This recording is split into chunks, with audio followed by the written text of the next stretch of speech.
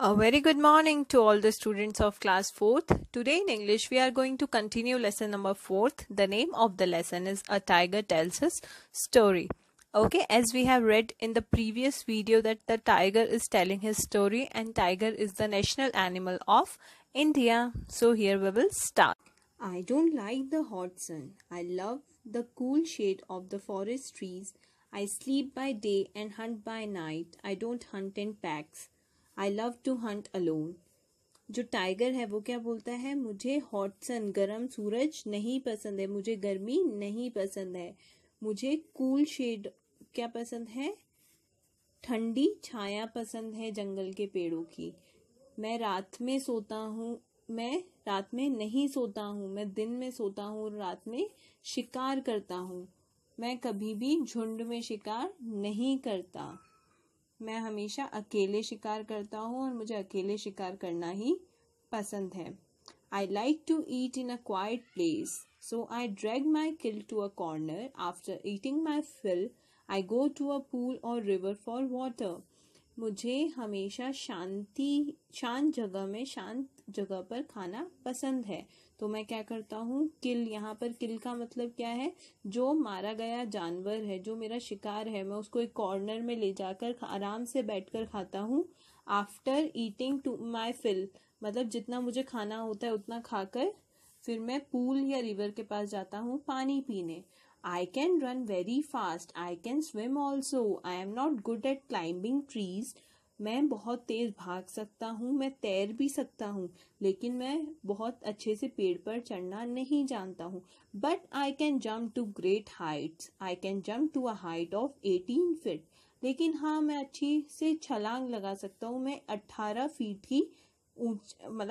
Feet ऊंची छलांग लगा सकता हूँ। Forest is my home. When I was young, I lived with my mother in a cave. Forest, जंगल क्या है, मेरा घर है। जब मैं छोटा था तो अपनी मदर के साथ किस में रहता था, केव में रहता था, हमारी गुफा में रहता था। I had a brother and a sister also. मेरा एक भाई और एक बहन भी है। How I love both of them. मैं उनको बहुत प्यार करता था। I don't know where they are now. लेकिन मुझे नहीं पता है कि वो अब कहाँ हैं।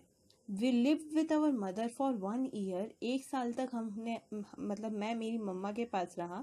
She gave us lessons in hunting. उन्होंने हमें क्या करना सिखाया, शिकार करना। She was a very good teacher. वो बहुत अच्छी टीचर थी। She taught us the art of hunting. उन्होंने हमें शिकार करने की कला सिखाई। We learned this art very quickly. हमने ये चीज़ बहुत जल्दी सीख ली। Now our mother didn't have to hunt for us. अब हमारी माँ को हमारे लिए हंट करना नहीं पड़ता। We could easily hunt for our own food. अब हम हमारे लिए खुद से आसानी से शिकार कर लेते हैं। So we made separate homes for ourselves. तो अब हमने अपना अपना अलग अलग घर ढूंढ लिया है।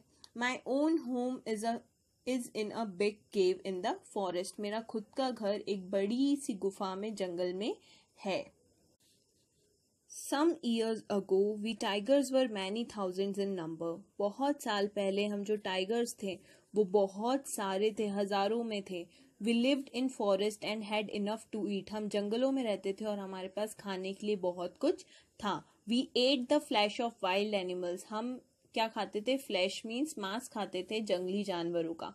But then man started killing us. लेकिन उसके बाद जो आदमी है, जो इंसान है, उन्होंने हमें मारना शुरू किया।